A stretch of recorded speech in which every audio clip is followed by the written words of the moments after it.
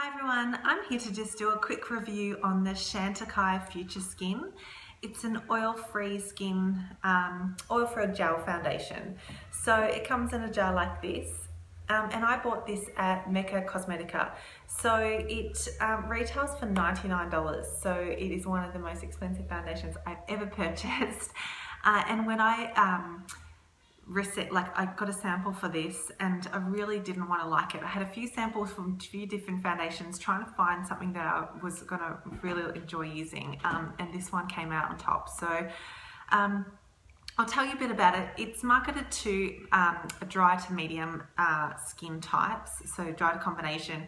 But I have combination to oily skin and I think it works really well for me. I set it with a powder and I haven't touched up all day, so you can see that it's definitely like a dewy finish. It does have a little bit of a skin texture, so you're not going to be all matte. It's a medium to full foundation, full coverage. I would argue that it wasn't a full coverage. I haven't been able to build it to a full coverage. You can definitely still see your skin underneath the foundation, so it just looks like your skin but better.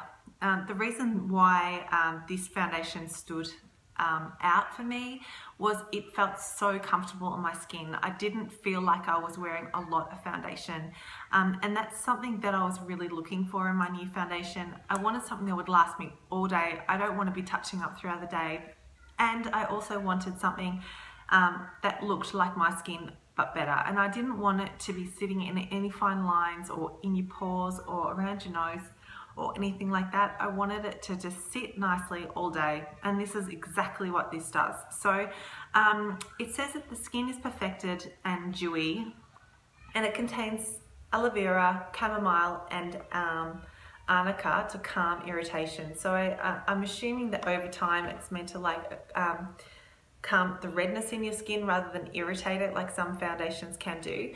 So what I've been doing is I've been actually just applying a little bit all over my face and then blending it in with a beauty blender, and I've actually been using it under my eyes as well, and so I don't have any concealer under my eyes at the moment, so you can tell it's definitely taken away some of the dark circles, but you can still see some of the redness. So you'd need to go back in with concealer if that's what you want to do. If you wanted that perfect canvas, you'd need to go in with the concealer. But for me, it was just the feeling of it feeling and looking like skin, and the fact that it didn't get oily throughout the day. So I would definitely recommend it. The only thing is that it comes in the jar container, so you're always opening it and exposing it to bacteria and things like that. Just be cautious of using your hands to take it out. Use like a sanitary, like a little spoon or something to take it out, so that you're not constantly putting your fingers into the jar. It's a 30 gram, which is pretty standard foundation. It does look like a small container, but it's not. It's the standard size. So yeah, I would definitely recommend it. It's really something that I would say go get a sample of.